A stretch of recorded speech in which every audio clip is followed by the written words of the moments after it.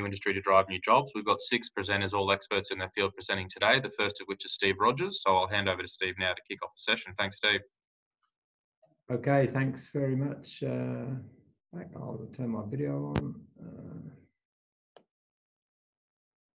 And then we'll flip over onto get my presentation up. So can you see the presentation? Yep, I've got it. Okay, I'm just trying to put it on. Okay, all right. Well, thanks to you, Mac, and the Bioenergy Australia organisers and everyone who's listening into this session for the opportunity of talking to you today. Before I start, I'd like to acknowledge the traditional owners of the Gadigal people of the Eora Nation, and I'll pay my respects to their elders, past, present, and emerging. So what I'm going to talk to you about today is, as we've heard in some of the previous sessions here, is about the importance for these bioenergy projects to actually have an off-taker.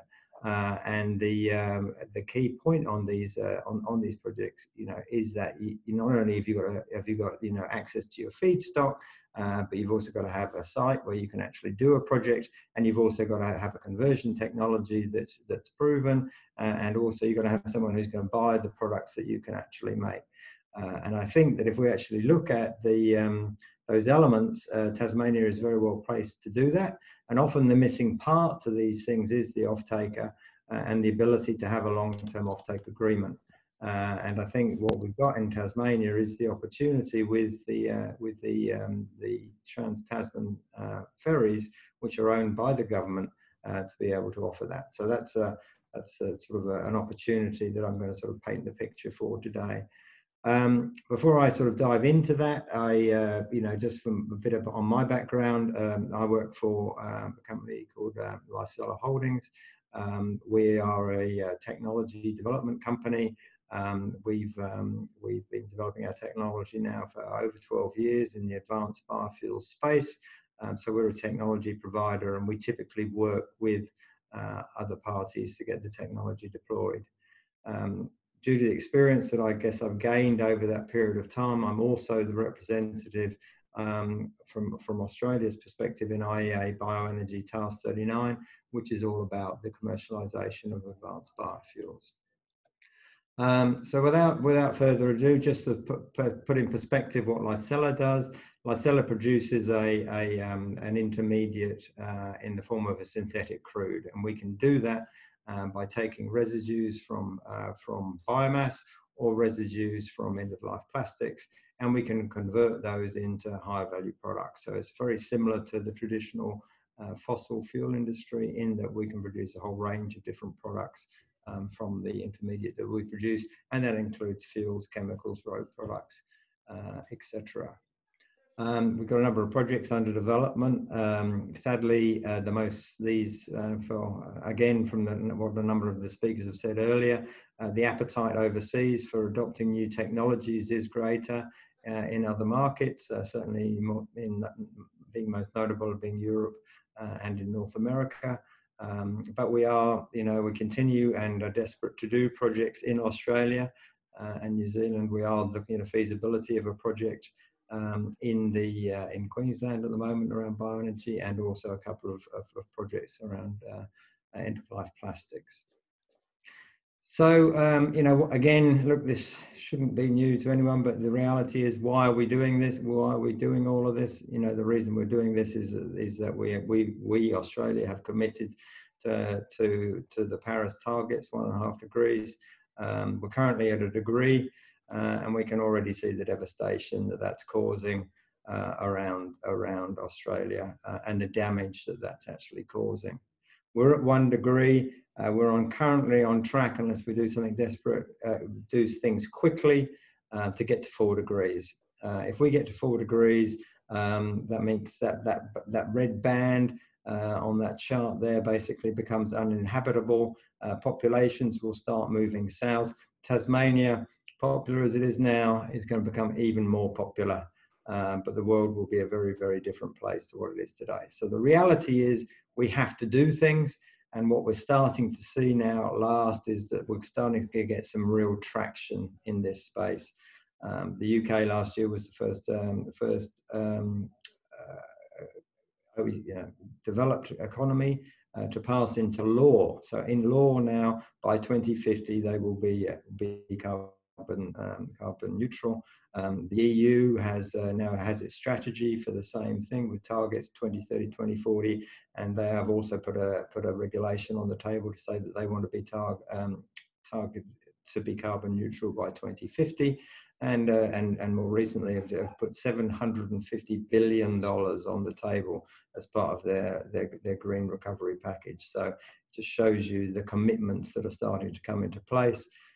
Just a couple of weeks ago as well, we heard that China of all people, we're hearing that they are now saying, okay, they're only saying 2060, but that's their opening part in their next 5-year plan. So all of these commitments, those of you caught up on President-elect Biden has said this morning, he's recommitting the US to the Paris Accord, and is saying that trade development and their ties, they will use everything they can to leverage to make people do these things. And the reality is, this is the scale of what has to be achieved. And so there you can see there's a massive amount of carbon reduction that's got to occur, and what's driving, what will drive that, and this is what should be of interest to the Tasmanian government, as it should be to our federal government, is that the amount of capital that will be deployed to make these projects actually happen. Decarbonisation is the story of this century. Massive amounts of capital will be deployed, and that capital will flow to the areas, the geographies who are taking this seriously.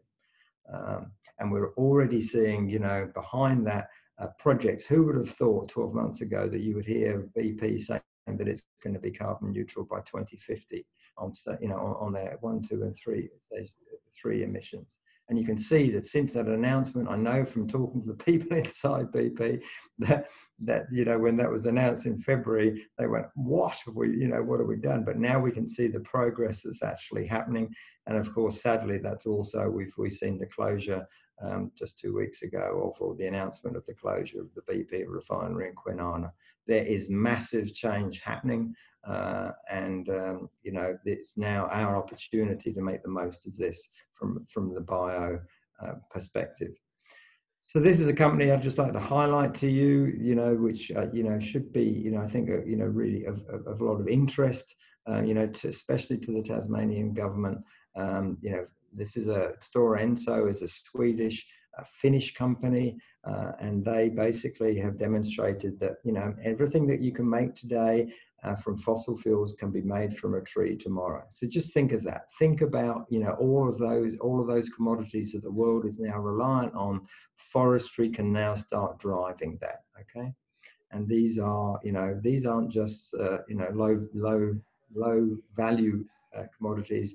These are high value commodities. So if we look at the British, if we look at what the British Columbian government and Canada have done here, they've put together this value hierarchy, and you can see at the bottom of there's bioenergy. So really, what you're seeing is that's just the base. If you want to get real value, you've got to work out how do you actually get plants established that will then enable you then to step up the value chain in terms of getting up into the biochemicals and biomaterials area, and those are the areas that you can actually start making, creating lots of value and lots of high-paid jobs, and that's where we should be heading. We are a high-cost country. We've been trying to do projects in Australia, and we look specifically at Tasmania since 2013. I can tell you we're a high-cost country. If you're a high-cost country, it means you've got to have a lot of added value. Okay, and that's where we should be focusing. But you've got to start. You've got to work out how you can start. This just sort of shows you why this is important. Where the fossil industry started, it started by looking at crude oil because they were after kerosene. And then, of course, what's happened over the past 100 years is they've worked out that actually there's much more valuable things in that crude oil. And you can see just there that at the moment, this is courtesy of the US DOE, 17% of the barrel of oil delivers almost half of the value of all crude exports. So that's where, Tassie should be thinking, that's where you've got to get to go. And then what that enables you to do is, if you start with these projects at the bottom, which is a biofuels project plant, which I'm going to talk about very shortly, then that gives you the ability to leverage up to those higher value technology, those higher value commodities which are available. But we've got to start. So where can we start? And this is why I think the Spirit of Tasmania and the TT lines opportunity is really relevant. The ferries, the Spirit of Tasmania, that run backwards and forwards from Devonport into Melbourne, they are running on heavy fuel oil. As they do the big crossing, they have and they use diesel or marine gas oil as they're in the port areas. Two big changes have happened there. From January the 1st this year, they have to run on low sulfur fuel oil. Low sulfur fuel oil is not commonly available. It used to be all the rubbish in the barrel that used to go into those fuel oils, and so there's some changes that have had to be made to those ferries. The other point is that the IMO has now come out with and it's come out, as was talked about earlier, this 50% target. But you see at the bottom there, it says, and at the same time, what's happening in maritime shipping is pursuing efforts towards phasing out greenhouse gas emissions totally. So that's another big challenge that the maritime industry is actually going to face, as well as the aviation sector. So why would this be something that could be of interest, to the ferries? Well, as we heard earlier from one of the speakers, Tassie's about being green and clean and green. So if you imagine, we're basically saying, okay, all of the trade that goes on to backwards and forwards from the mainland to Tasmania on those ferries, an example of how we can use Tassie innovation to actually get the ferries running on that. The ferries now have to run on low sulfur fuels. The options that they have at the moment, with limited supply, is to run on marine gas oil. Marine gas oil is akin to diesel, but it costs more. And so that's caused a 30% increase in the costs of fuels for the Spirit of Tasmania. That's a cost that's burdened, that's in the millions of dollars. That's a cost that has to be burdened by the Tasmanian government. Also, those fuels aren't available in Tasmania. If you look at one of the spirit, the way the Articles of Cooperation, in which the ways that the TT lines run, the ferries are trying to source as much as they can from Tasmania. Fuels aren't available. Imagine if they could be. That's a good market source. The second highest cost on the ferries after staff is fuel costs. Again, look at that as a positive that could deliver to the Tasmanian economy. And the other point that the Tasmanian government has to put up with at the moment is the cost of hedging those fuel costs, because clearly with prices fluctuating dramatically, they have to take out hedging costs, which again costs them millions of dollars. So why is it relevant for biofuels? Well, biofuels are low in sulfur, right? So the fuels that can be produced from low sulfur fuels are, will meet that low sulfur fuel oil spec. They can be made in Tasmania. I'm sure if you were looking to establish a project, the quid pro quo could be that you could fix the cost, because if you had fixed price Australian inputs coming in and all your operational costs are in Australian dollars, why wouldn't you be able to fix the price of the commodity that you're selling on the way out? But most importantly, if you get that project established, that project could then be the flywheel. You would have your biofuels plant there, and international projects have shown that what happens is once you establish that plant, then you can start extracting more value from that facility. And just to put this in perspective, this isn't a fly in the air sort of idea. I sit on a working group as I said, on IEA Task 39, on looking at marine the use of biofuels in the marine sector. We put this first report out in 2017. We're currently working on another report, which should be out next year. This is real, and you can see there that big companies, Maersk, you know, the largest shipping company in the world, they have committed to being greenhouse gas neutral by 2050.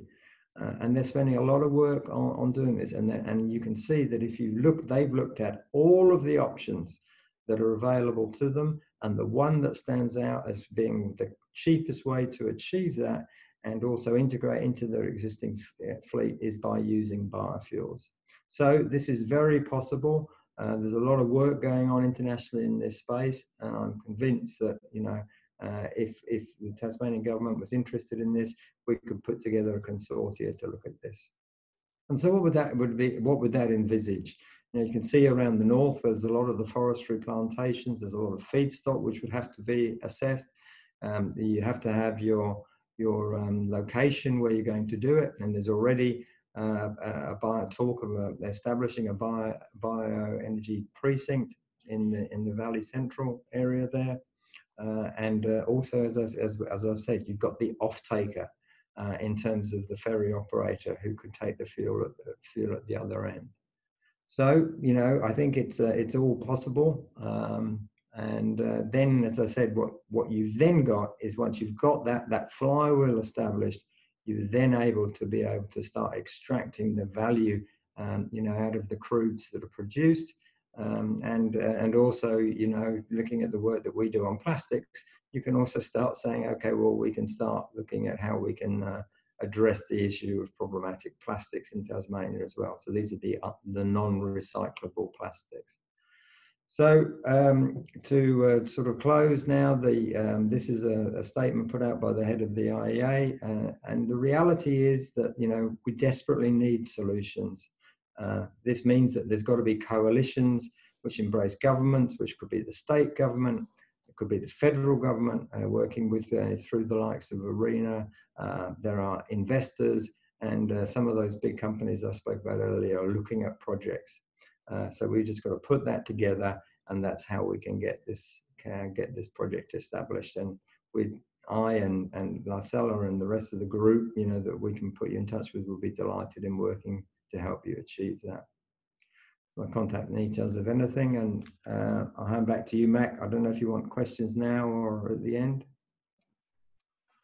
Thanks, Stephen. I think we'll keep the Q&A for the end, if that's okay. So look, thank you very much for that presentation. So next we've got Geoff Bell from Microbiogen presenting. Thanks very much for that, Mac. Let me just put this, oops. We're going to share the screen. And I want this one.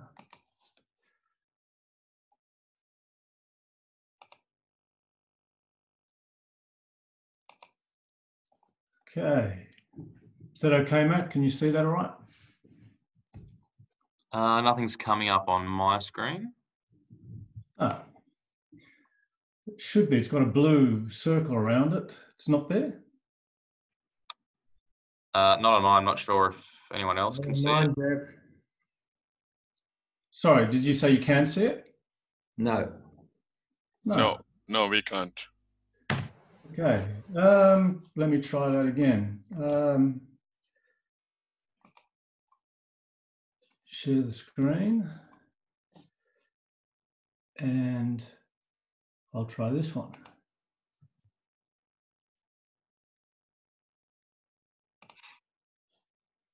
Is that now sharing? Nope. Not on mine, no. Let me try this one. No, maybe you have many screens open, like, you know. Yeah, I do. Yeah, then you have to choose the right, you know, your PowerPoint only. It will be showing you many other files, but you just choose the right one. Yeah.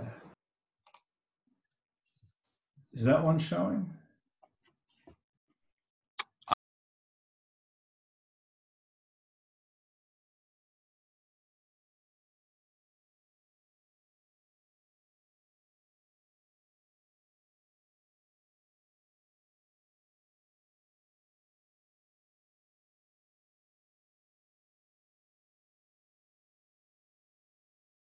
Try that one. And then there's a button at the bottom right. Oh, shit. Sorry. Okay, gotcha. Now you should be able to see it. Yeah, something's happening now. Yeah, it's come through there. Yep. Thanks, Steve. And so you can see the presentation? Yeah, we've got the PowerPoint in front of us. Yep. Right. All right. Sorry about that. It's okay. Let me, for some reason it's there. Okay.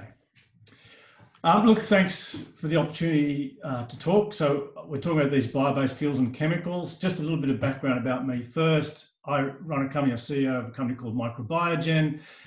Many of you probably haven't heard of us, but actually we're one of the world's leading industrial biotech companies. We're based in Sydney. The technology we use can be used for a whole wide range of applications: food, feed, biochemicals, but also biofuels. And in fact, biocatalysts developed right here in Australia are now producing a large part of the world's biofuels as we speak. So in the tens of billions of litres per year are using our strains. That's basically on first generation biofuels. We are working on our third phase of an $8 million ARENA program, optimizing biocatalysts for second generation bioethanol production. That's going very, very well. We expect to complete that in March next year. Our final strains are going across to our global corporate partners in the next week or so. So that's all pretty exciting stuff. And finally, just by way of background, Steve's in task 39. I'm in task 42 of the IEA Bioenergy. And what we tend to look at is biorefineries, which is not just fuels, but multiple products, including biochemicals, etc. So exactly what Steve's talking about, and that is trying to get higher value from biofuel and bioproducts. So what I want to talk about is quite briefly what some of the dominant platforms are, because I'm talking about biofuels here. And I want to talk about, and I will then focus in onto ethanol, just simply because there's so many platforms and it's where our expertise is. I want to talk about why ethanol is such a great opportunity and product, a little bit about ethanol future supply and trends, and then ethanol is the new crude oil and all those applications that are potentially out there and what the opportunities and challenges are for Tasmania. So if you look at biofuels today, there are just a ton of platforms out there. You can see on the left-hand side, syngas, biogas, algae, organics, pyrolysis, etc. The leading biofuels today are based on the C6 and C5 sugar platforms, as well as plant-based oils. And you can see if you look to the right that what you have is your sustainable biomass supply. And typically, and we're now talking about the C5, C6 and plant, you have a sustainable pre-treatment, and then you end up with a whole lot of products that come out. And that's what IEA Bioenergy Task 42 looks at. So why is ethanol such a great opportunity? And I've just a little bit of detail here. I'll just spend 1 minute on it. If you look to the left-hand side, biomass is typically 70 to 75% sugar. If you're talking about food, it's 70 to 75% sugar with 25% protein and other material. If you're looking at biomass, it's 70 to 75% sugar and the rest is lignin. If you can separate, and this is what a lot of technology is about, is those sugars into a separate stream, then what becomes important, and this is what's really interesting about ethanol, is if you take 1 ton of sugar and it contains, say, 1,000 energy units, put it through a yeast fermentation, you end up with basically 3 products. You'll end up with almost half a ton of carbon dioxide, which is 0 energy effectively, or 0 potential energy. You'll end up with a little bit of protein from the biocatalyst that converted it, but you'll also end up with about half a ton of bioethanol. And you'd look at that and go, well, that's terrible. You know, you've gone from 1 ton of sugar to half a ton of ethanol. That's 50% efficiency. But actually, because what the yeast are doing is they're just rearranging molecules very efficiently, and that almost half ton of bioethanol contains about 900 energy units. You're only losing 10% roughly of the contained energy in sugar to your product. So it's super, super efficient, this conversion. That's one of the attractions of ethanol using the biochemical process. You also get some carbon dioxide, which you can sequester for a negative type plant, or you could use it for other applications. So it's not just about extraordinarily high energy conversion efficiency. It's some of the advantages as a potential product around the world. There's no shortage of biomass, which means there's about 75 billion tonnes of sugar. Obviously not all available, but you can see that there's a lot of it around. And, you know, when you're talking about a state like Tasmania, they do have significant wood and crop residues, and they're abundant, which gives it some natural advantages. Another benefit is when you produce ethanol, it's a pure product. It's just ethanol, which gives you a whole range of applications, which I'll talk about a little bit later. It's clean and safe. No high pressure, no risks. It's a simple product, and the product itself you can drink, as you would be aware. As I talked about, you can sequester the CO2 or use it for other applications. And using processes, the current process, you get a very small amount of highly nutritious feed as a byproduct. On our ARENA-funded 2G project, we're going to be changing that calculation quite significantly. So you can take your waste biomass, that's your trees, your non-food product, put it through a lignocellulosic biomass process plant, and you'll produce high quality ethanol, but you'll also produce a significant amount of high protein, high quality, high value feed. And that's kind of a bit of a game changer. And that's been a project we've been working on for 15 years, and it's coming very close to fruition now. So a little bit about ethanol supply and future trends. You can see here, in Australia, you tend to think that ethanol, well, it's not going anywhere. It's been flat for a long time. In fact, biofuels in general. But if you look around the world, you can see that if you look at the last 25, 30 years, there has been a significant increase in bioethanol production. The dark green being what's used for fuel, and the non-fuel is the paler green.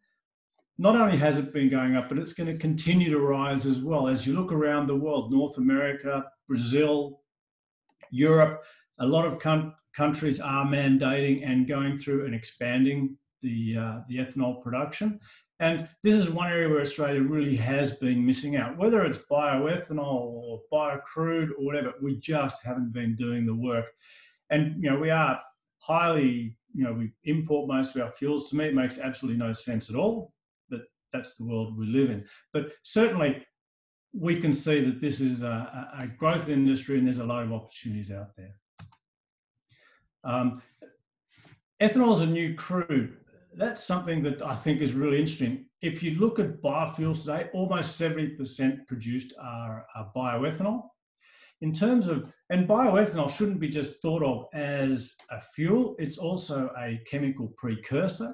And if you look at the world in terms of biochemicals, about 330 million tonnes are produced per year already, but about 90 million tonnes of bio-based chemicals are produced today, of which over 90% is ethanol. So ethanol is currently the dominant biofuel and biochemical today, and that's partly because what I talked about before. It's high conversion efficiency, the availability of sugars, and its multiple applications. In fact, I want to talk a little bit more about those applications because most people aren't really aware of this. Once you've got your ethanol from your sugars, if you're talking about a lignocellulosic ethanol plant, you can mix the ethanol with the lignin if you separate the lignin, and there you have a low sulfur marine fuel. There are companies in Europe working on this now. You can take the ethanol, you can dehydrate it to ethylene, and then ethylene can go to plastics amongst other products. You can use catalysts to convert from the ethanol to butadiene, to styrene-butadiene, which is where you can produce tires, toys, hoses, etc. Technologies are out there. Multiple companies, Vertimass, etc., have technology to convert the alcohol to jet. And what I'm talking about is, remember, ethanol is very, very efficiently produced, and it's cheaply produced. In the US, they're producing ethanol around 45 cents per litre, so really, really cheap. So remember, when you fill up your car, yes, of course, there are taxes, but you're paying $1 plus. So very, very competitive product. You can use it as an oxygenate enhancer, as they do in the US, or you can make it as your primary fuel, as they do in Brazil. There's no reason this can't be done. There's no real challenges in terms of fuel supply, infrastructure. These are all relatively easy compared to a lot of alternative or competing technologies. And then also you can make effectively diesel style engines out of the ethanol. So very widely applicable. And this, you know, it builds resilience once you have some of this technology deployed in a country. So in terms of Tasmania, we think it's a biomass-rich state. There's no reason why this sort of stuff can't occur there. As you'd all be aware, too much reliance on imports. We're 90% plus imported now. As Steve said, they're shutting down biorefineries or oil refineries.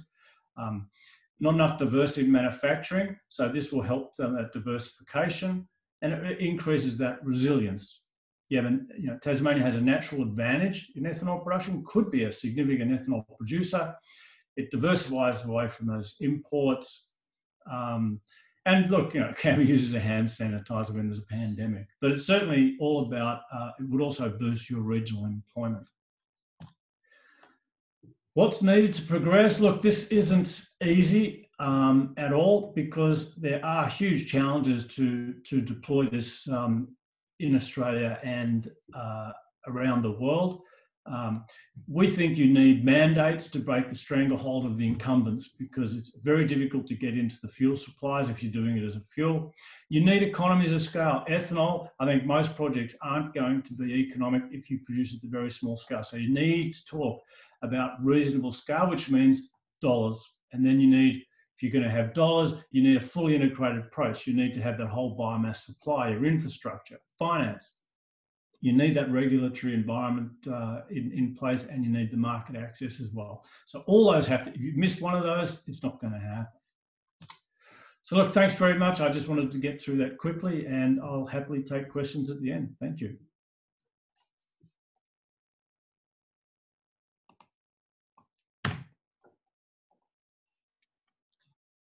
Just get you to stop sharing, Geoff, if that's possible. Yep, just trying to find what's happened to my screen. Where are we? Here we go.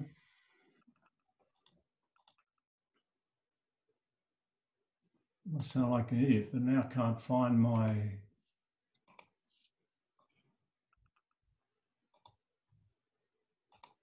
Cannot.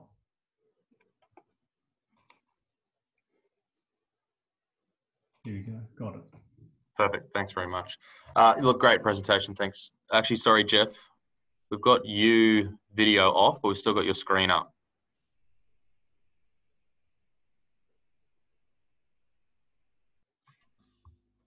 And you're on mute, Geoff, sorry as well.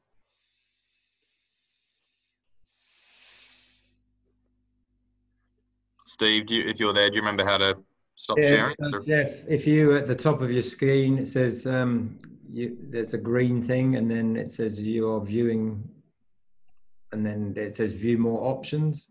And then if you hit that click, there you go. Yeah, perfect, thanks so much, cheers. Thanks, Geoff, much appreciated. So next we move on to Barrie King from Global Fuel Solutions. Thank you very much, Barrie. Okay, evening, or good morning, everybody. So, to share my screen. So, Global Eco Fuels a technology company also. We have a slightly different technology to Licella, and we directly produce drop-in diesel fuel. We're based in Europe currently, and although we have been working in Australia to bring a project to projects to Australia.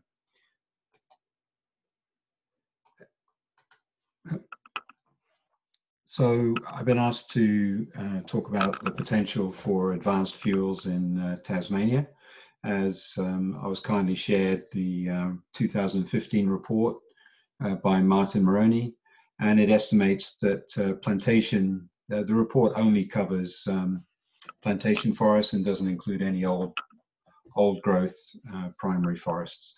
So within the plantation, there's 3,300 tons green, or 1,800 kilotons of dry, which is about 30% of the total Tasmanian energy demand. If advanced biorefineries that you've heard about today, for example, took 12% only of that resource, because it's impractical to believe that all of that resource would be available, you could build 6 advanced fuel biorefineries producing over 100 million litres of fuel. You also have the capability to develop other resources we heard about today, There's 600,000 tons of municipal solid waste and commercial waste aggregated, 8.5 million tons of agricultural residues. And I know Tasmania has a very similar climate and in geography to New Zealand. And over there, they're talking about silviculture for energy as well. So there's lots of potential feedstocks that could support extensive industry of all types of technologies. So what's the benefit of these refineries on an economy like Tasmania's? Obviously, for Australia, there's advanced fuels for flight and freight we've heard a lot about. There's climate action and greenhouse gas mitigation and fuel security for Australia, but in particular, you'd have onshore fuels in Tasmania as well. And decentralized jobs and investment. Each plant MECC facility would have about 30 direct jobs and many more indirect jobs. And 6 facilities like that would have an investment between $400 and $500 million of inward investment into Tasmania. Talking a little bit about our technology, this is our facility in Spain. It's a mechanical catalytic conversion technology, which takes lignocellulose directly into a number of products, but principally a middle distillate diesel fuel, which we then upgrade to drop-in diesel. The technology itself is 2 thermal process steps: the mechanical catalytic conversion, which is generally less than 370 degrees, and then we have a separate desulfurization and fractionation technology, which produces the individual products, kerosene and drop-in diesel. We can convert any organic feedstock, fossils, biogenic or cross-contaminated material, woody biomass and waste wood, and the organic fractions of commercial and municipal solid waste. Our outcomes are middle distillate fuels meeting EN 590 or low sulfur Australian diesel standard, and we also produce a biogenic bitumen product, which can substitute for fossil bitumen. We identified early on the need to have a standalone biorefinery, so we separately developed a alternative fuel upgrading process not using hydrogen. And we take our raw fuel, or as it comes out of the conversion technology, which is in the top left of that picture there, and convert it into drop-in diesel. In this case, it was made from Australian blackbutt material. The main reason we identified that need is difficult to access existing refineries and hydrotreating, especially obviously with the news of Kwinana closing down, for example, and also the high capital cost of and scaled hydrotreaters. And access to hydrogen, logistics and storage is another problem. So having a separate fuel upgrading process makes a big difference.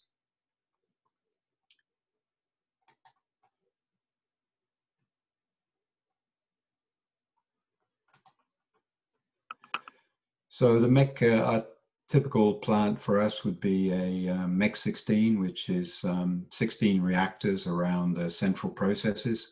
A plant like that would use 60 kilotons of biomass, producing 18.6 million liters of low sulfur fuels.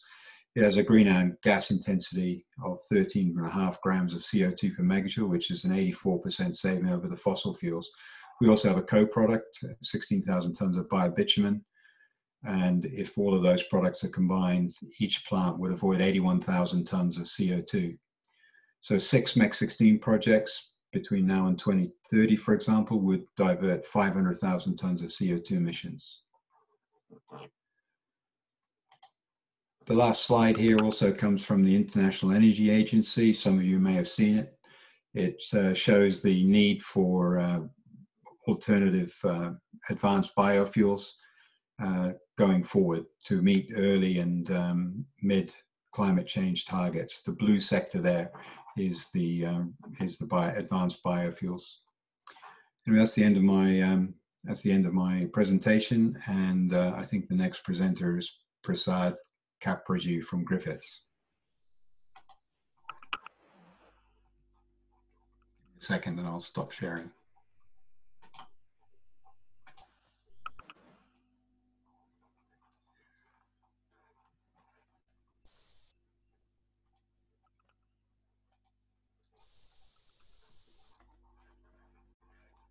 Can't get back to the main screen.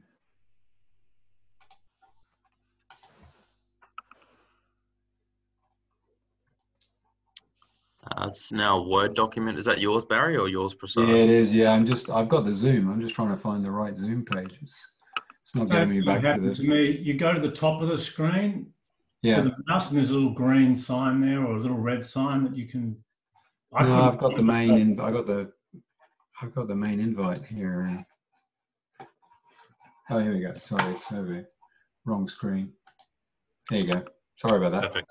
That's okay, Barry. Thank you so much. Okay, so next passing over to Prasad Kaparaju from the Griffith University. Thanks, Prasad. Thank you.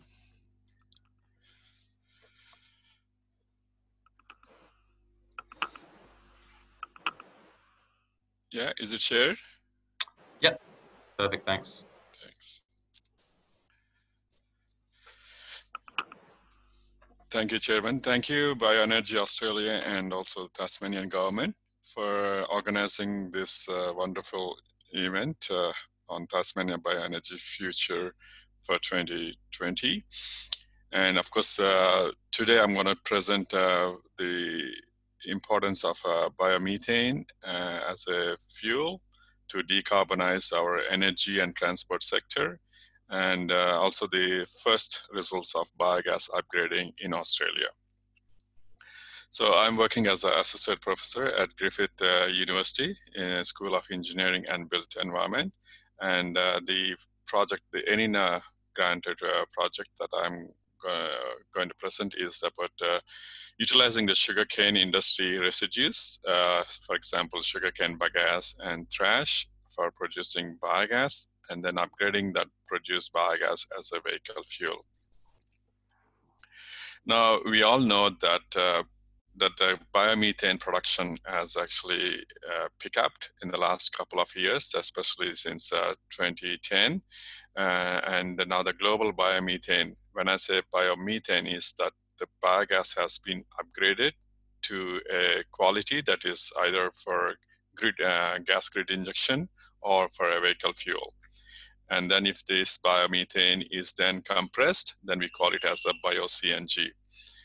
So the total global biomethane production has reached about 3 billion normal cubic meters in 2017. And this has seen an exponential growth, especially in the European market. As you know, that Germany is one of the leading country in terms of biomethane for natural gas injection, while Sweden used to be the leader in the biomethane for vehicle fuel use. So the total number of biogas upgrading units are now counted to be 678 as of last year's data. And the capacity, as you can see on the screen, that it has been increasing steadily, and now it has reached about almost 500,000 normal cubic meters per hour of raw biogas. That is before the biogas is actually upgraded.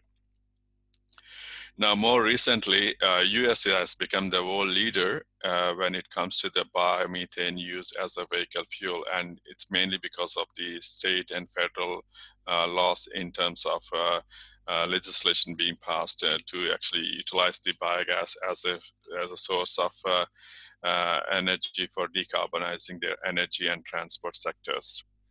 And also, interestingly, China and India are actually looking at this use of biogas as their energy for replacing the transport fuels. Coming to Australia scenario, so as you see that Australia is actually really has an emerging biogas industry, and you can see that that there were like 242 biogas plants as of 2017, and they are able to produce about 1.2 terawatt hours of electricity, which can be accounted for almost 0.5% of the national electricity generation. But we have a huge potential. We can see that the total potential is estimated to be around 103 terawatt hour per annum. That's around 371 petajoules. So if you take it at the international level, that 371 petajoules is the actual biomethane that is being produced currently in Germany. So that's the context I can actually refer to. Now, if we can actually use that, then we are able to replace about 9% of the total Australian energy consumption. So that's a quite big number. But the positive things that we can take from here is that even if you use 20% of the potential biogas, we are able to actually replace almost 6.9% of our greenhouse gas emissions as a nation. So the leading biomethane producers in the world are, of course, Germany, followed by UK. Okay, and then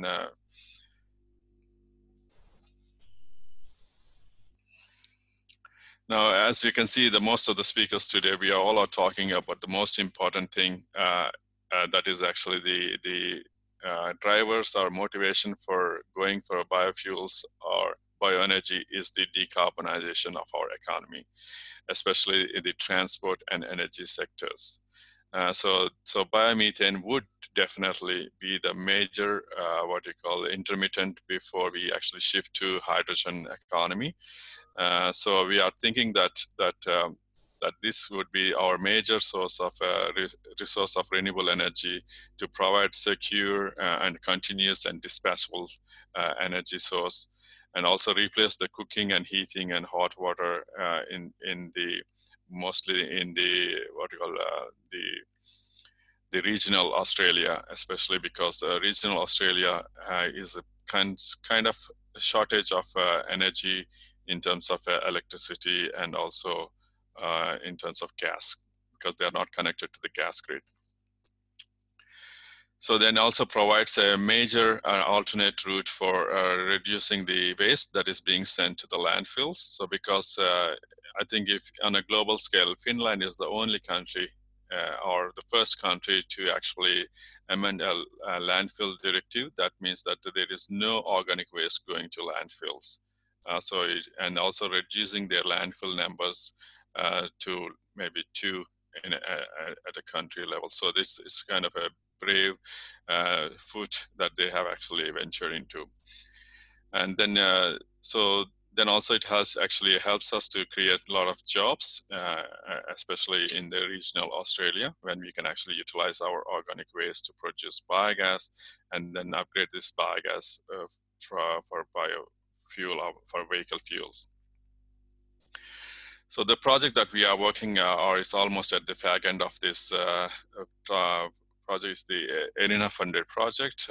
That is the integration of biogas from sugarcane residues in the sugar mill industry to reduce the fossil fuel usage.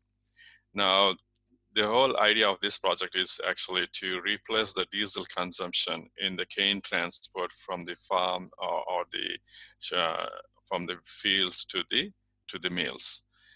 So we are trying to utilize the sugarcane bagasse or trash as a feedstock to produce biogas, and then use this biogas, upgrade it, and produce a vehicle fuel that can replace the transport I mean, basically the diesel consumption, which is now around 0.1 liters per ton of cane.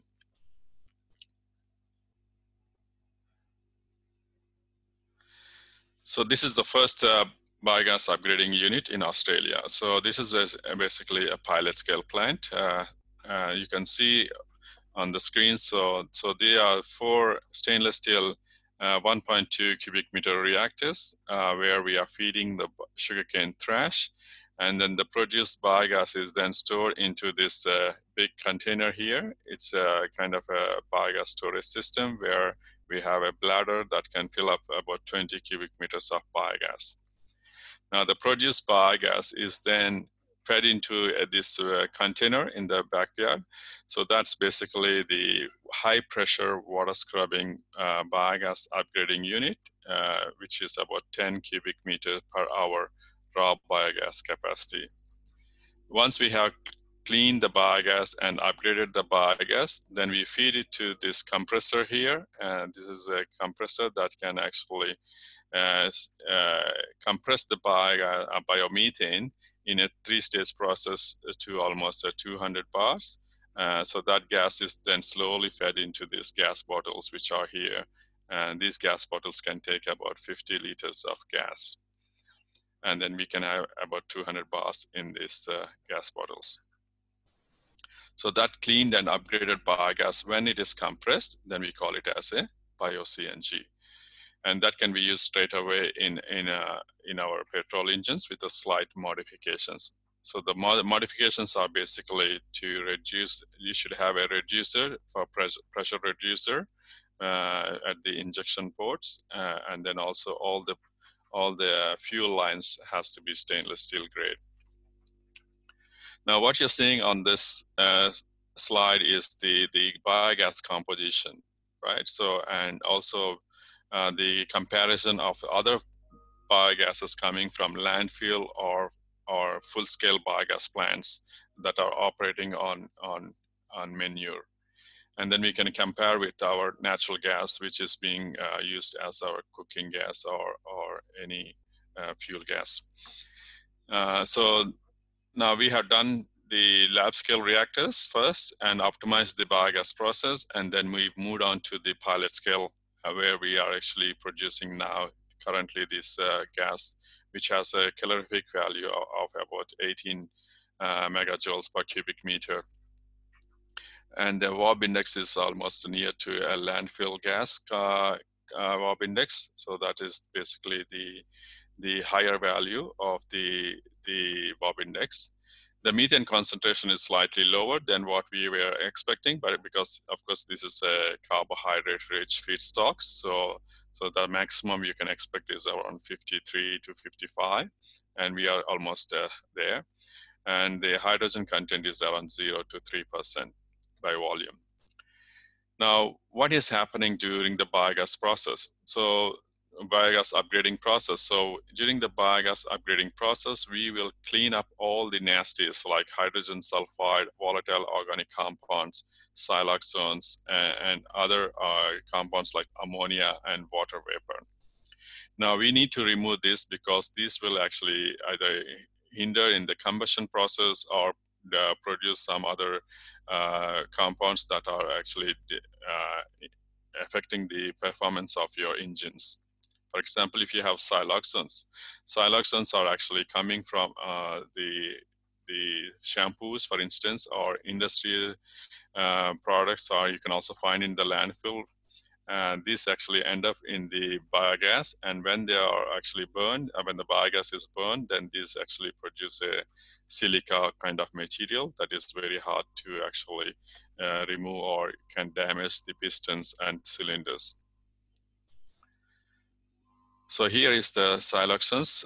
So we can see that in our biogas we have basically none, like they are mostly below the detection limits from our system. So the only thing what we have seen the siloxanes is the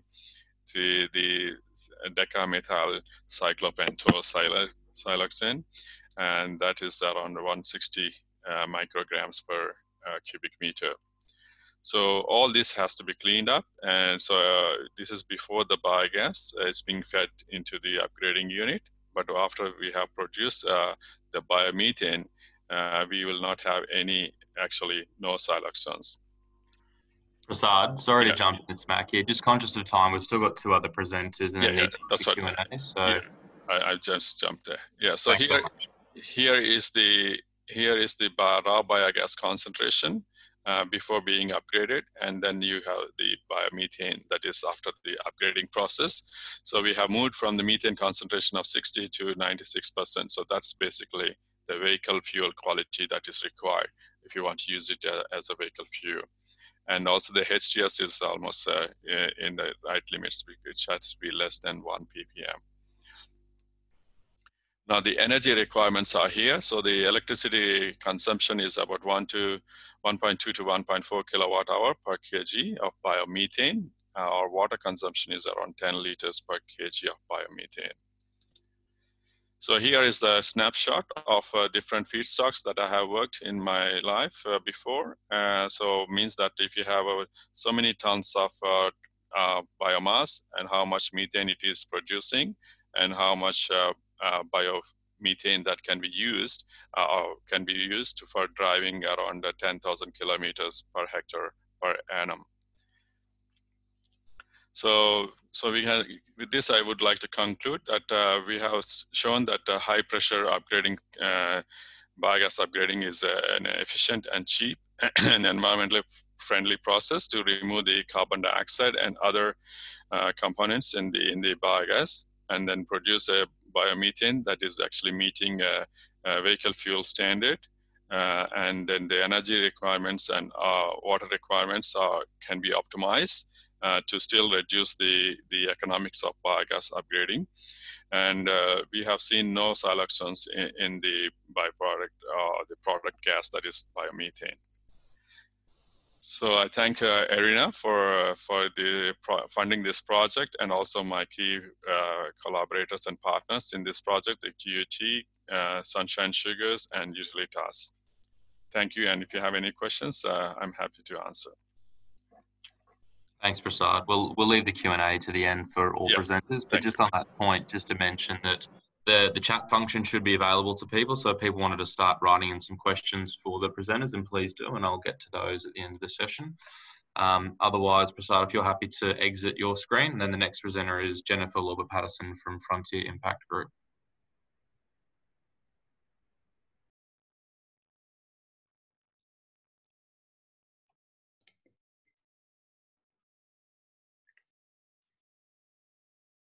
Are you there, Jennifer? I am. Can you hear me? We can, yeah. Beautiful. I'm just seeing how to share. And I think I'm just about there. Thank you. Perfect. Let me know when you can see it. Yep, it's now sharing. Beautiful. Fantastic. Wonderful to be here. And I've really enjoyed everyone's presentations and the wonderful opportunities that now currently exist and I think are commercially viable in the bioenergy space. Our focus today is to talk about a case study. It's a feasibility that we've been involved in, the Collie Renewable Diesel Refinery. And it's been a really great outcome of what we've seen. And what we expect is to actually get to construction next year in terms of the project. We're very fortunate because we did get a small grant from the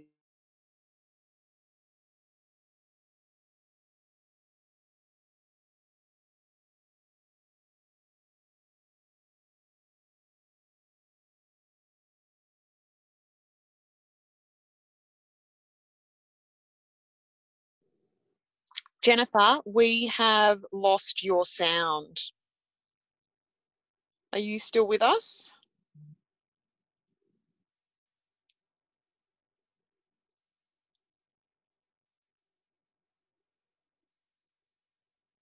Jennifer, have we lost you entirely? Are you not present?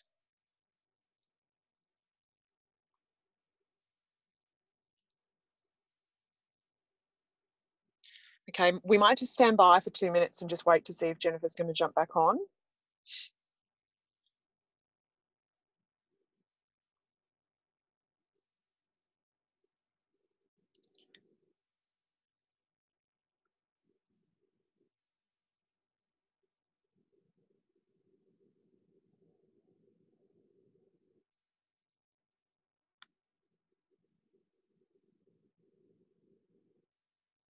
We'll just give it another minute, and otherwise I might ask our next presenter to jump in and then we will slot Jennifer in at the end, if that's okay.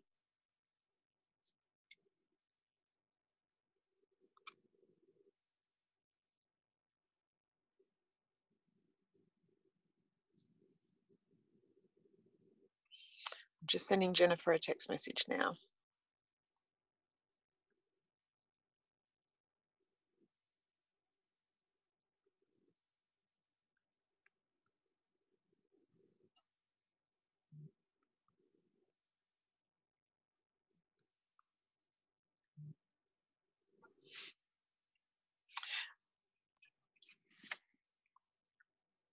Mac, we've just lost Jennifer on the line, so I've sent her a text message. But maybe should we? Oh, hang on. She's dialing back in right now. So should we give it another 30 seconds? Yep, no problem. Thanks. You jinxed us, you know. Yep, I know that. Sorry, everyone. Nobody knows. It's all fine. But I did just suggest if Jennifer's not back on. Oh, hang on.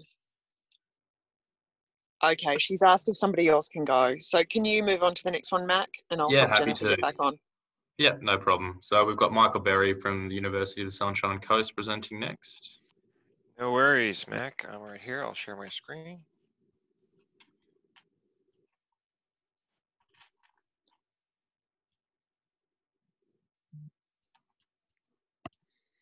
All right. Okay, you should be able to see that. Yeah, perfect. Thanks so much. Perfect. All right. So yeah, my name is Michael Barrie. I'm a research fellow at the University of the Sunshine Coast in Queensland, and I'm going to be talking about the biomass supply chain. So pretty much the feedstock side. So coming from the IAA Bioenergy Task 43 group. So, when Barrie was talking about, the quantity of supply and, then using that material for higher end usage, it really comes down to, okay, we know that supply is there, but how do we get that supply in a form that can then be used to make biofuel or to make pellets or to make any kind of bioenergy product or other product in the conversion process? So this presentation really focused on the supply chain associated with that feedstock. So getting the forest residue material from the forest into a process material, a chip material that can then be used to support any number of productization beyond that. So that's the context. We're doing a little case study today on some work we've done in Queensland. But again, you can see the pictures on the left and right. It's really, this is where the rubber meets the road. This is the material that's left over after a harvest that can then, traditionally burned or used or not used. And we're looking at using that effectively within the supply chain and enabling that. So yeah, again, in the Queensland context, we're kind of in the midst of a biorevolution of sorts, but basically looking at that material, that harvest residue, as a product, right? So then using that material as a product to then support the rest of the supply chain elements. So partners here are HQP plantations and other members. We have people looking at using this feedstock for pellets, using this feedstock for traditional bioenergy with electricity or heating, and we have them looking at potentially this feedstock or these residues for other traditional elements like MDF plants and whatnot. So when you look at that supply chain, when we're out in the forest, producing timber or producing logs, there's different harvesting methods we're using, and really that's where the supply chain starts. Because you have to remember, in a forestry context, the waste residues are a byproduct. We're trying to look at them as a product, but that is not the main show here. There's much higher value products from saw logs and other elements that are in the marketplace and commoditized already at a higher value, and it will continue to be that. So this really is, while it's a product, biomass, it is a byproduct, and it should be seen as such. So when we're out in the forest, doing forest operations to extract value, we're looking at cut the length and whole tree harvesting techniques. And for the sake of the argument today and the time we have, really when they cut the length, and that's most of Tasmania will be considered that within the eucalyptus plantations. But you really have a biomass that's scattered around inside the coop. Okay, so that's the starting point. Just material that's strewn about as an artifact of the harvesting technique. In whole tree harvest, that material is more consolidated at roadside. So okay, that's how it's harvested initially, and material is left over, and that's our harvest residues. But how much is actually recoverable? So we've done many studies across Australia. Again, the Queensland study here is exemplified. But really, it depends on that harvesting technique. So it depends on those products that you're actually extracting for value to start with, as to what that actual material looks like. as far as the quantity of it, the quality of it, the piece size of it, the amount of dirt or imperfections that are inside of the residue profile, and how much residue is there. So on a general context, at least when we're looking at southern pine over here in Queensland, it's oftentimes referred to as 10 to 20 green tons per hectare is theoretically extractable. So that's kind of your baseline of material that you can actually bring off the coop at any given place within the plantation. So now you know what's extractable, but you got to figure out just how to get that material and what are the costs and supply chain associated with moving that raw material from where it sits in the forest to roadside to then being processed to a market. But you have a couple different steps, moving the raw material, then processing the raw material, so grinding or chipping it and getting it into a form where it then can be transported and then can be used as a feedstock for some other product, and then transporting that raw material. So long story short, there's a lot of different options, a lot of different ways. It depends on that profile of material. It depends on what your quality and quantity considerations are. It depends on how far away you are from that processing depot, where those materials are going to end up going, as far as those efficiencies and relative costs. So in our group, in our work, we deal with those multitude of options to try to optimize that for any given setting, in any given state, in any given feedstock profile. So one way to look at it, and kind of the critical, piece of this is, where are we going to process the material? So it comes in a raw, bulky form, somewhere, whether it's consolidated or not, whether we're going to pile that or whether we're going to go out and get that material, at the source or at roadside. But effectively, you have to go through and process that material, put it in chipped or ground form to then transport effectively. So you can process that material at the source. You can process it along the roadside. You can pile it up before you process it. You can process it as it sits. You can do that in a centralized landing or a centralized facility, or you can remove all that raw material and ship it to a proper facility and do processing there. So there's a multitude of avenues to do that, and it really depends again on that, how much material you have, how easy is it to access in the coop, how easy is it to move, how much of those cost, what are the relative cost factors associated with that.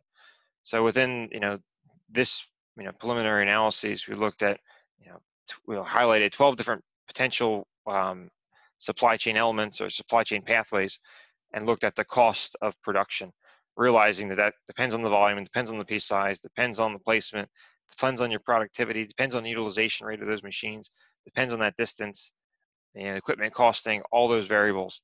So I guess in the context of a discussion today, realizing yes, there is a lot of feedstock out there, but to get it into a form and into a location that you actually need it is not as simple as it may appear. And it depends a lot on what that material looks like, what equipment you have, and the costing associated with that.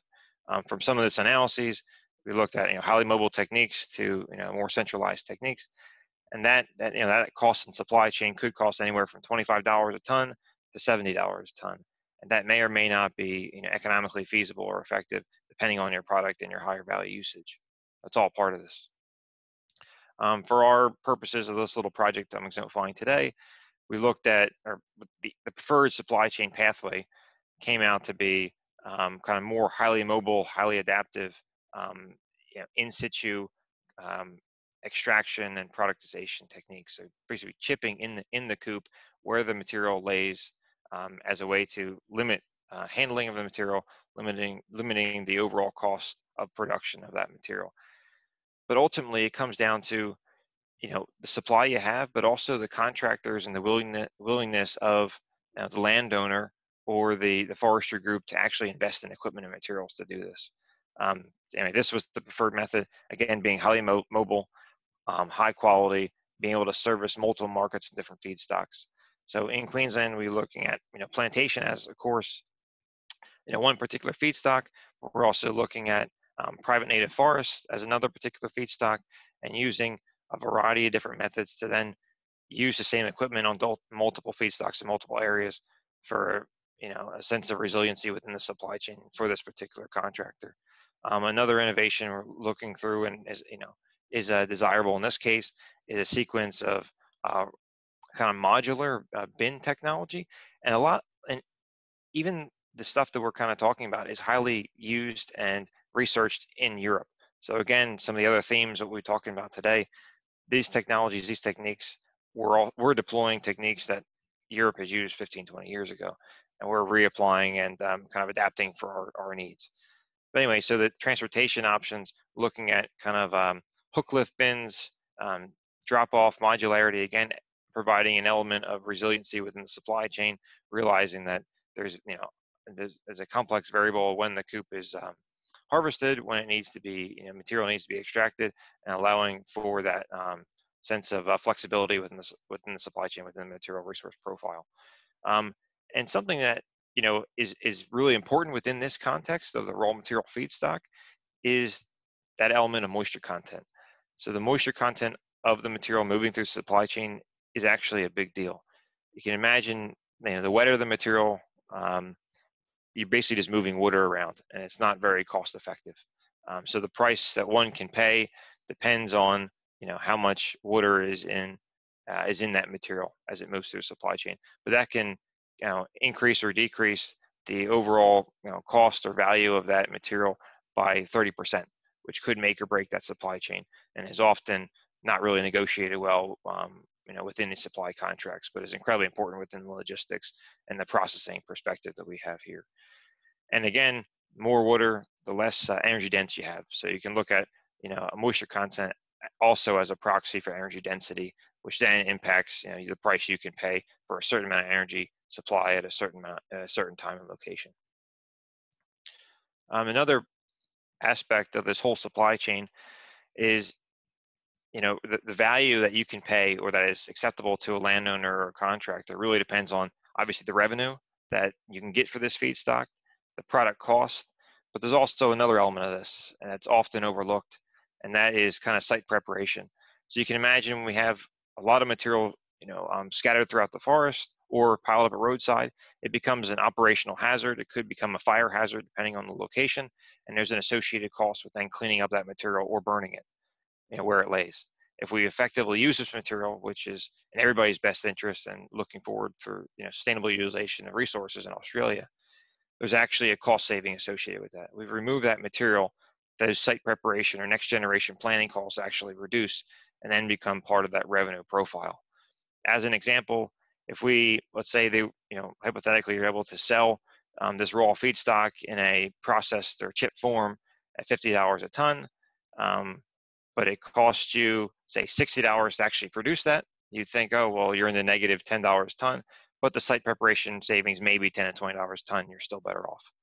So that's all part of this holistic look at the value chain and the supply chain regarding feedstocks in the raw form at the low end of the supply chain, to optimize that solution and make it viable at the end of the day and to feed those other products. So for this particular project, we're actually in negotiations, or the players are in negotiations to make this a viable pathway and solution in Queensland. So there's current negotiations going around with regards to effective use of this material.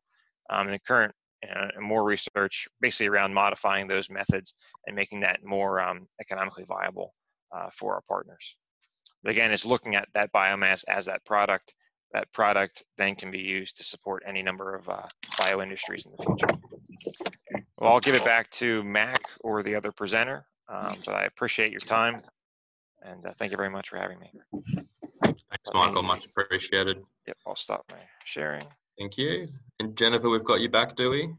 We do, and I hope you like my background. This is my son's computer, actually, and so I've just been surprised with the background myself, but it looks like I'm in space somewhere. Thanks. It's great to be back, and I'll just reconnect the slides. Just before we get going, I think we may run out of time for Q&A today, everyone, so apologies for that. But if you do have any other questions on any presentation today, please direct them to Bioenergy Australia, and Shahana can jump in perhaps at the end of the session to confirm the best address and those sorts of things. But otherwise, Jennifer, please kick off and look forward to your presentation. Yeah, thank you. Thank you so much. So just to restate quickly, we're focusing on talking about the Collie Renewable Diesel Refinery, which we're just about to complete a feasibility on. What we did do before we actually went down this path was looked at all the different technologies that were available, and in the 4 particular biomass streams. So the biomass streams that we identified in that particular area were forestry residues and also construction and industrial waste. So what we were looking for then was a technology that could utilise biomass that was from a woody-based material. So we've looked at all the thermochemical processes and biochemical processes, and we came to the conclusion that the high temperature pyrolysis system was the best outcome, and we'll share with you why as we go through this presentation. Now, just a quick one on Frontier Impact Group. We don't as much get involved in project development, but we do at times, and in this case we have. But what our key goal is to assist with the funding. So we're technology agnostic, but what we advocate is for the best technology to be used for that particular feedstock that is a sustainable life cycle approach that ensures positive environmental, social impacts, and is collaborative with communities, because we think that is an essential part of it. On the funding side, we've just developed a JV with a group called Climate Crisis Capital that are a part of ARC 2030. And one aspect that's really important to us is helping fund projects that deliver carbon zero by 2030, and this type of project definitely does. The benefits of this refinery at Collie is increased fuel security, and I'm not sure if you know, but in Tassie there's 600 million litres of fuel that gets imported each year, and I think that's quite a risk for a state to take on from a risk security issue. Utilisation of waste biomass resources, greater benefit to the economy. So what we've been looking at Collie is, how can they be utilised for value add, and how can we support positive sustainable outcomes such as ecological thinnings, fire management, and even restoring land through using energy crops, but not land that's competing with land that can be used for food. Supporting a circular economy. Renewable fuel helping businesses reduce their footprint. One of the things that's positive with this particular technology, it's a drop-in diesel, so no changes need to be made to the actual truck or to the vehicle. And the pricing of this fuel we're looking at is 80 cents a litre, which is competitive with conventional diesel. And secondly, it attracts a carbon credit in addition to that. It's a net produces water. Jobs are significant, and this is for the smallest refinery, 36 direct jobs, 25 construction jobs, and 90 indirect jobs. And the biomanufacturing opportunities are huge with biochar and graphene, which we'll mention shortly a bit further, and wood vinegar. With wood vinegar, the greatest benefit of that is to be used in the agricultural space. And I understand that a lot of fertilisers are actually brought into Tasmania. This would enable Tasmania have a fertiliser enhancer, which helps in the nutrient uptake in plants, which is really beneficial. What I also like about this technology is it's smaller scale. So you only need 50,000 tonnes of bone-dry waste. It's not one that's 300,000 tonnes, because I find if you have to go any further than 100 kilometres, it's actually the economics are harder to stack up. And if you could, it'd be great to be within 50 kilometres. Just a little bit about the technology, and I'll race through these because I know I'm the last presenter. It's a commercially proven technology. So what we're going to be delivering in Collie is something that's already operating in the US. And there's two key components of this system. It's the biomass processing system that produces the syngas production system through high temperature pyrolysis. And it also produces a biochar that's a high quality. And through the syngas process, it produces wood vinegar and the water. And there's a distillation process that produces the renewable diesel. In terms of the highlights, each small plant produces 19 million litres of renewable diesel, but they're scalable and can be, what we like is they can be allocated in closest to where the source is. 8,300 tonnes of high quality biochar, and 6.5 million litres of wood vinegar that would be beneficial for land restoration. The other facts we've already presented. The capital investment is 100 to 110 million, and the return on capital is modelled at around 15%. Performance insurance is also available, and that's something that we're negotiating for the Collie site as well. So just very quickly, the real positives of this project is, because I've got 50 seconds, is the commercial viability of it and the 80 cents for the renewable fuel. But then we also have the wood vinegar, biochar and graphene. And graphene is particularly valuable. It's the thinnest material ever devised, 200 times stronger than steel, and the most conductive material in the world. We're collaborative with the approach that we take. This is a picture of what the biofuel refinery would look like. And we are seeking interest in Tasmania to get involved in our project. And given the low cost of fuel, and given the co-benefits of the other industries that could be developed that you could see on this slide, the opportunities are enormous. And we're particularly interested in those. Jennifer, we're about to get cut off in 2 seconds. I just want to say a big thank